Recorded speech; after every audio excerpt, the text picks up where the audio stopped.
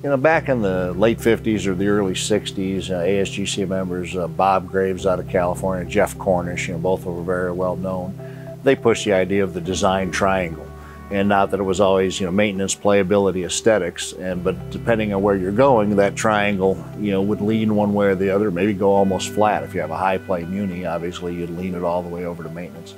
We got to the 80s and everybody seemed to have a lot of money and everybody wanted to win awards, and we got away from that balance, but I still use that old thing as a way to kind of explain people, let's look at the big picture first. The more they understand about design and how the maintenance equipment work within the design, then they can say, well, we can't afford that mower, we like the way this looks, we can reduce labor.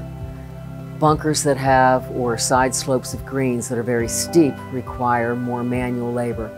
Anything that you can mow or maintain that has a piece of equipment attached to it that covers a lot of area will help keep the budget lower.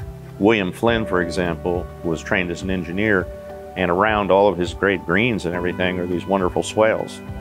People might think they're part of the design of the strategy, and they are, but they're more a part of getting the water to flow away from the green. So those things, sometimes you have to work with club members to understand those principles, but when you understand them, then it's like, aha. So the superintendent can relay to the architect what his concerns are, and how the architect can respond to those. They've been in a lot of different situations. They can relay to the superintendent, well, here's what we've seen in the past at Project A or Project B, and here's how we've solved some of these problems. I really think that sometimes the best club education is when we can take people into the field or go to a course where something's already been successful and look and see and meet people.